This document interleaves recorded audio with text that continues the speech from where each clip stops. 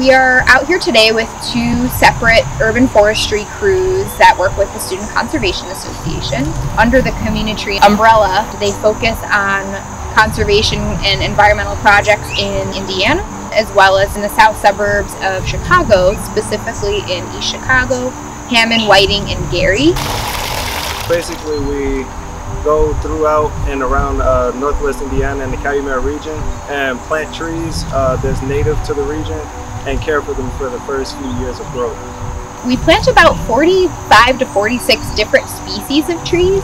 From the help of many community volunteers and local staff, the team since 2017 has planted a little over 3,200 trees, and we're expecting to plant about 500 additional this fall. So that's quite a big impact for a region.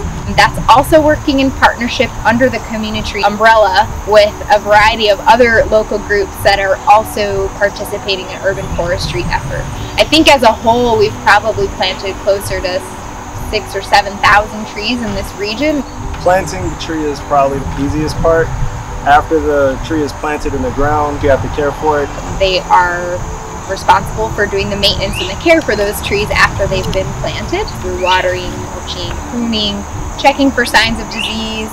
Not just gonna go and do some easy work. It's hard work, but honestly, I love doing it. It's a really good job. My favorite part of the job is probably planting the trees, just because it's such a visual metaphor for, giving back to the future. You just kind of step back, look at the trees, and just, know that in 10 or 20 years that it's going to be, more mature and start giving back.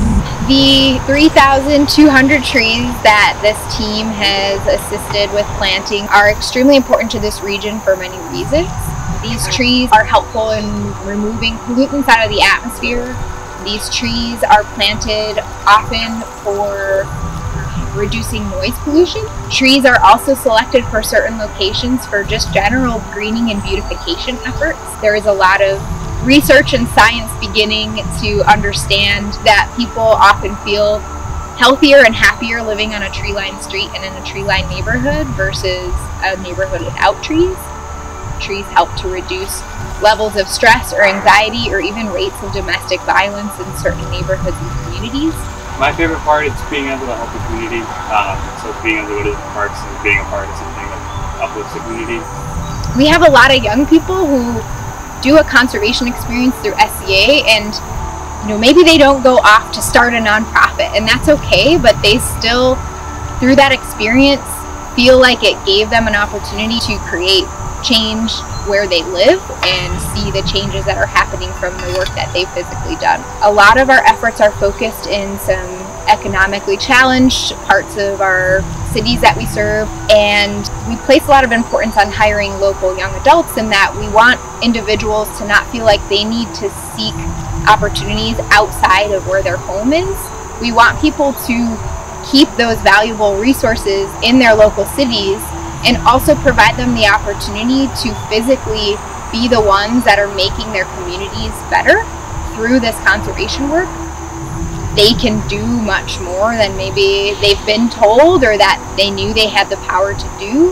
And sometimes that just comes from working on a project that has a lasting impact beyond just in that moment. It really is just a strong message that if you invest in something, it can really flourish.